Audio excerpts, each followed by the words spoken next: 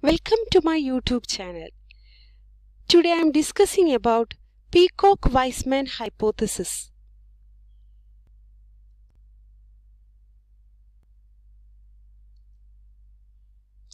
Wiseman and Peacock has studied United Kingdom during the period 1890 to 1955 and both has given the combined theory of public expenditure. Hypothesis of Wiseman-Peacock was considered the second theory of public expenditure. Both economists criticized the first theory of public expenditure called as Wagner's law of increasing state activities. Wiseman-Peacock explained that Wagner's law is operating in an economy, but expenditure grows with the growth in revenue of the state. Therefore, public expenditure is increasing in jerks or step-like fashion rather than a smooth, continuous, steady growth. Wiseman-Peacock studied public expenditure pattern of UK from 1890 to 1955, and on the basis of their empirical study, they made conclusion that the public expenditure does not increase in a smooth and continuous manner, but in jumps and jerks or step-like fashion. Public expenditure in public sector has followed a discrete step rather than a continuous growth pattern. During the period under the study, they found that government physical activities in the country have risen step by step to successive new plateaus.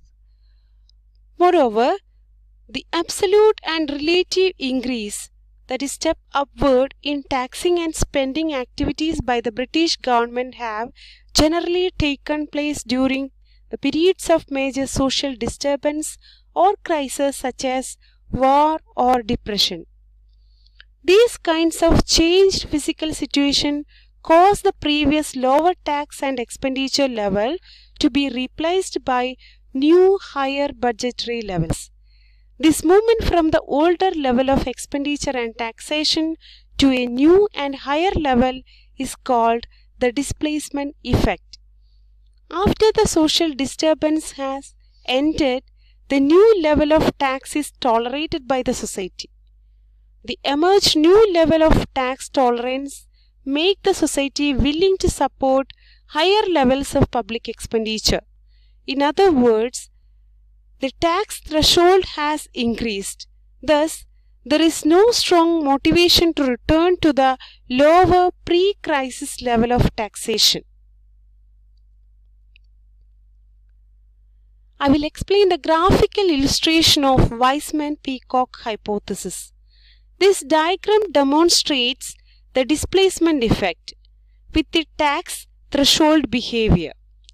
Time or year is measured along the horizontal axis, while public sector revenue, mostly taxes and public expenditure as a percentage of gross national product, are measured along the vertical axis. The figure reveals that as the social disturbance causes a relative expansion of the public sector, the displacement effect which occurs helps to explain the time pattern by which the government growth takes place. This displacement effect does not require that the new higher plateau of expenditure continues the same expenditure composition that was created by the social disturbance. Some of the increased expenditures like debt interest are the direct result of the social disturbance, while other expenditure arose as a result of technological development and expansion of government activities into new areas. For instance, war and other social disturbance frequently force the people and the government to find out a lasting solution to the long-standing and pending problems which are previously neglected. This is known as inspection effect.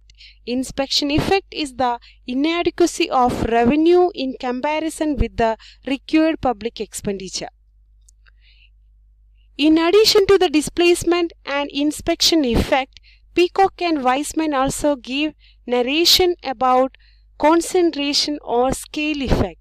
It refers to the apparent tendency for the central government economic activity to become an increasing proportion of total public sector economic activity when a society is experiencing economic growth. This occurs because central government has to initiate a number of measures to sustain higher economic activity. Since each major disturbance leads to a situation in which the central government assuming a larger proportion of the total national economic activity, the net result is the concentration effect. Let us sum up the three effects that is presented in the Wiseman-Peacock hypothesis.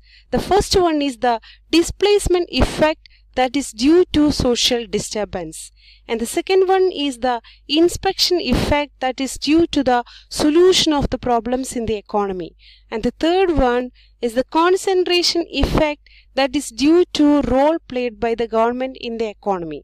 Along with these three effects, the concept of tolerance level of taxation is also explained by the duo.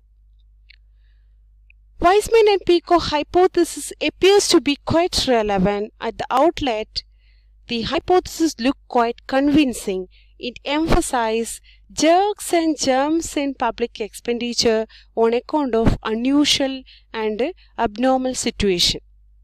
According to Professor Aronson, for Peacock and Wiseman, expenditure growth is sporadic rather than constant, and revenues create their own expenditures. However, we must not forget the fact that on account of the advancement of the economy and the structural changes therein, there are constant and regular increment in public expenditure and revenue.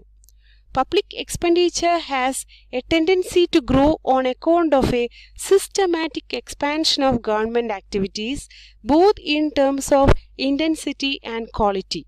The regular and dynamic changes in the state activity and public spending caused by the macro variables like population growth, urbanization, awareness of civic rights on the part of the citizen, and the political and the social commitment on the part of the democratic governments voted to power are major factors that giving a big push to upward trend in public expenditure. However, the influence of these factors on government spending were not systematically analyzed by the Wiseman and Peacock in their hypothesis. However, Bernard P. Herber sincerely argues that the Peacock-Wiseman hypothesis of governmental spending trends is much more modest in what it intends to explain than in the Wagner's hypothesis. The fact is that both the Wagner's and Peacock-Wiseman narrations contribute a lot in understanding the process of public sector growth in industrialized nation.